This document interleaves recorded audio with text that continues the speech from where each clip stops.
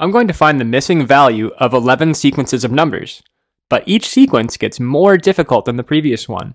Make sure to try the questions before watching the solution and let me know in the comments how far you could get. Level 1.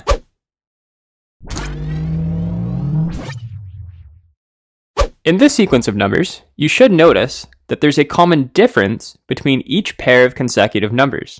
The common difference is 5. To get from the first number to the second number, I would add that common difference of 5.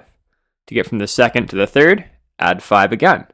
And this pattern holds true for each consecutive number. So to find out what number comes after 23, I just have to add 5 to it. So my missing value, 23 plus 5, is 28. This type of sequence where there's a common difference between terms is called an arithmetic sequence. And then let me just number these terms and very quickly show you what the formula for an arithmetic sequence looks like. So 3 is the first term, 8 is the second term, and so on. To get any term value in an arithmetic sequence, you just take your first term, in this case 3, and you add the common difference of 5, n minus 1 times. And that formula would find you the value of any number in the sequence. We could even sub 6 in for n and see that it equals 28. Level 2. In this sequence of numbers, hopefully you notice there is a common ratio between consecutive terms. To get from the first term to the second term, I would just multiply by -3.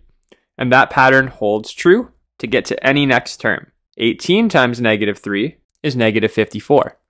So to get to my next term, I just have to multiply -54 by -3. And that gives me 162. This type of sequence where there's a common ratio between consecutive terms is called a geometric sequence. And if I number the terms, I'll show you what the formula would look like. To get the value of any term in this geometric sequence, I would just take my first term and multiply it by the common ratio, -3, n minus 1 times. If we tested that out by subbing in 5, we would get the answer of 162. Level 3. You probably recognize this sequence of numbers. It's probably the most famous sequence. It's Fibonacci sequence. Notice that the value of any single number in this sequence, I'll pick 3 as an example, is equal to the sum of the previous two terms. 1 plus 2 is 3. So if we continue this pattern, if I look at the first two, 1 plus 1 is 2, 1 plus 2 is 3, 2 plus 3 is 5, 3 plus 5 is 8. So the next number would be the sum of 5 plus 8, which is 13. And then the next number would be the sum of 8 and 13, which is 21. Now there are other cool patterns in Fibonacci's sequence. For example, let me just write the squares of each of these numbers in another sequence. 1 squared is 1, 2 squared is 4, 3 squared is 9, and so on. And then notice if I add consecutive square numbers, so 1 plus 1, I get a number in Fibonacci sequence. Add the next pair of square numbers, 1 plus 4, I get 5, 4 plus 9 gives me 13, and 9 plus 25 would actually give me the next number in the sequence, which is 34. And if you're interested in a formula that could find any term in Fibonacci sequence, we could use a recursion formula. It says the value of a term equals the sum of the two previous terms. So term n minus 2 plus term n minus 1. Level 4.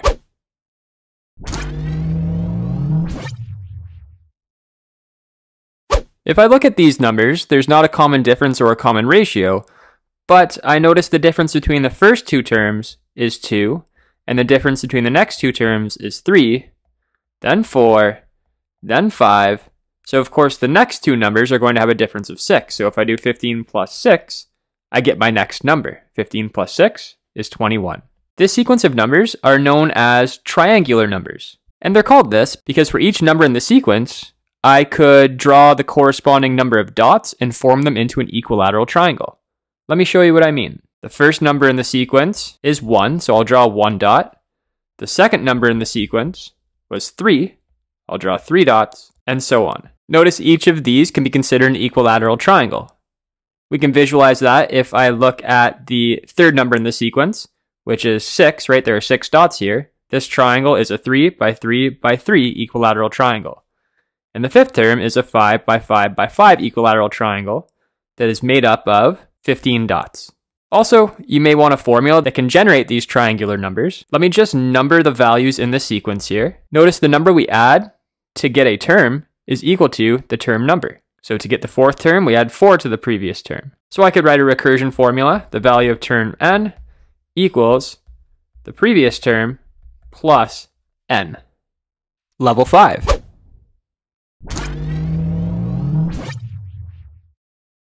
This sequence of numbers, if you try and look for a common difference or a common ratio, or really any pattern in these numbers, you're probably going to have difficulty, right? If I look at the differences, add 1, add 2 again, then add 4, but then add 2, doesn't seem to be working. And that's because this set of numbers is actually just the set of prime numbers. Prime numbers are numbers whose factors are only 1 and itself. So the next numbers that are prime, after 13, the next prime number is 17, and after 17, the next prime number is 19. For each of these numbers, nothing other than the number itself and 1 divides evenly into them. Now, coming up with a formula that can generate the next prime number in a sequence would actually be very complicated. There's something called Willen's formula that attempts to do that, but there's some simpler formulas, such as 6 times n plus 1, or 6 times n minus 1, which are good at generating primes, but they might also generate composite numbers, so they're not perfect. And the formula n squared plus n plus 41 also is great at generating primes that are bigger than 40. Level 6. For this sequence of numbers, let me actually analyze the difference between each pair. To get from the first to the second number, I would have to add 8. From the second to the third, I would add 15. Third to the fourth, I would add 24. And fourth to the fifth, I would add 35. Now, the pattern in those differences is not easily seen, but if I look at the difference between each of those values, and then I look at the difference in those values, I can see, okay, the third differences in these numbers in this sequence are constant. So I suppose I could use that pattern to figure out what I have to add to get to my missing value. The difference in these numbers is going to be 2, which means this is going to be 13, which means I'm going to be adding 48 to 85 to get my missing value, which means my missing value is 133. Let me actually show you a bit more efficient way we could have got that value. If we look carefully at each of these differences, 8 is 1 less than 3 squared, 15 is 1 less than 4 squared, and the pattern will continue, which means the number I would add to get the missing value is 7 squared minus 1, and 7 squared minus 1 is 48. 85 plus 48 gets us that value of 133. And then if I number the terms in this sequence, I could show you a formula that could be used to generate the value of any term in this sequence. So the formula for the value of any term in this sequence, I take the previous term, and I add n plus 1 squared, and then subtract 1. Level 7.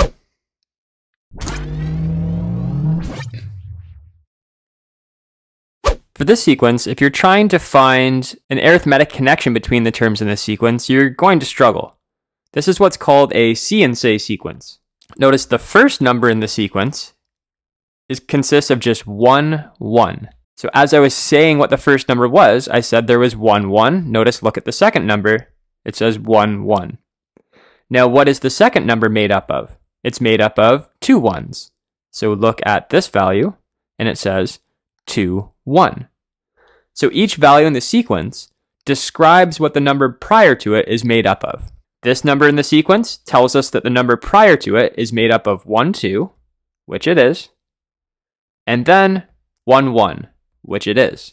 This number is made up of 1, 1, then 1, 2, then 2 1s. So how are we going to get the next value in our sequence? Notice it starts with 3 1s. So let me describe that. It starts with 3 1s. And then there are 2 2s, and then it finishes off with just 1 1. So there's the last value in this sequence. Level 8.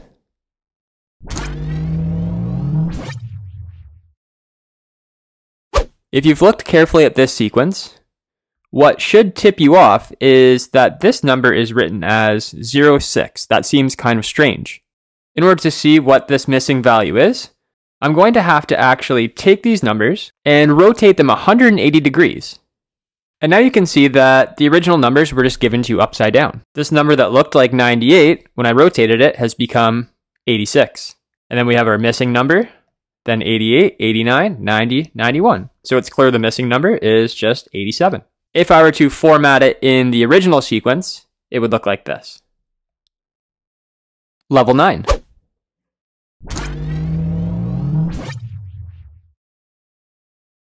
This sequence is a little bit tricky. Hopefully you've paused the video and tried it out. What you'll probably notice is that 49 is a perfect square value, and it's actually equal to the previous number squared. But 97 is definitely not 49 squared. But 97 is equal to 4 squared plus 9 squared. Right? 4 squared plus 9 squared, 16 plus 81 is 97. And look, 4 and 9 are the digits of the previous number. And that pattern holds true. 130 is equal to the sum of the squares of the previous two digits. 130 is equal to 9 squared plus 7 squared. 10 is equal to 1 squared plus 3 squared plus 0 squared. And therefore our missing value should be equal to 1 squared plus 0 squared, which is just 1. Now I chose this sequence of numbers to demonstrate to you what a happy number is. A happy number is a number, so in this case 7, that when you follow this pattern, your sequence ends up finishing at 1. And it finishes at 1 because if you were to keep squaring 1, you'll just keep getting 1s infinitely. And the pattern, as a reminder, is to get any number, you find the sum of the squares of the previous two digits. So when you follow that pattern and you get to 1, the starting value is considered a happy number. Level 10.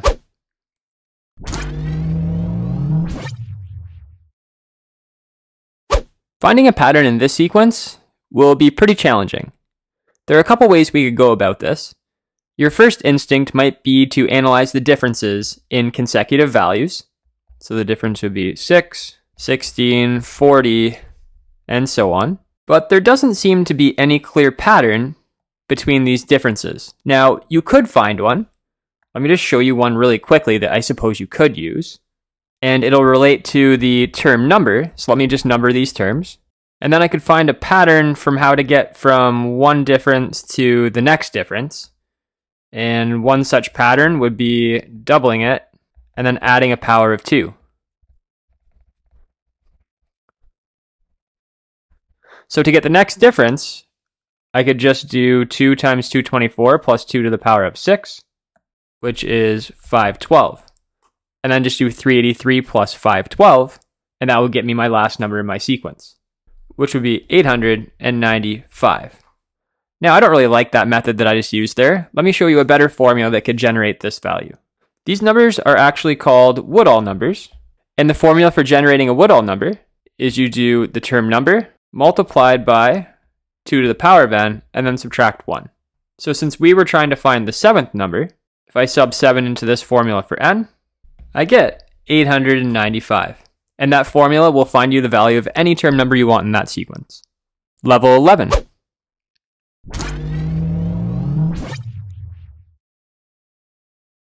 This one's different because actually what we're looking for, I've given you 3 sequences of numbers, and there's a relationship between all 3 of those sequences that should allow you to find the values missing in the 4th sequence. Now, the first thing that might be obvious to you is that each sequence ends with 2 4s. So let's fill in 2 4s for the last values of this sequence. And then make sure you've paused the video and really tried to think about this to try and find these missing 3 values.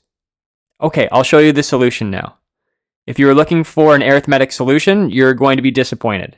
Because if we notice, let's focus on this first sequence of numbers. The key to understanding this is why does each sequence end with 4 and 4? Well, actually, let me look at the first sequence and let me spell out the numbers. How many letters are in the number 7? There are 1, 2, 3, 4, 5, which is why the next number in the sequence is 5. How many letters are in the word 5? 1, 2, 3, 4. That's why the next number in the sequence is 4. How many letters are in the word 4? 1, 2, 3, 4, which is why the next number in the sequence is 4. And because the number 4 has 4 letters in its sequence, it's the only number that has the same number of letters as its numerical value, that's where the sequence ends. So no matter what number you start with, you're going to end with 4, 4. And if you want to test it out, that pattern holds true for that sequence and this sequence as well. So let's try and fill in our missing values for the 4th sequence. So let me spell out 34. 34, let me count the number of letters in that number. 1, 2, 3, 4, 5, 6, 7, 8, 9, 10. So that would mean the next number in the sequence is 10. And then 10 is spelled with 3 letters, and 3 is spelled with 5 letters, and 5 is spelled with 4 letters, and 4 is spelled with 4 letters. So there you have it. There was the last most challenging sequence.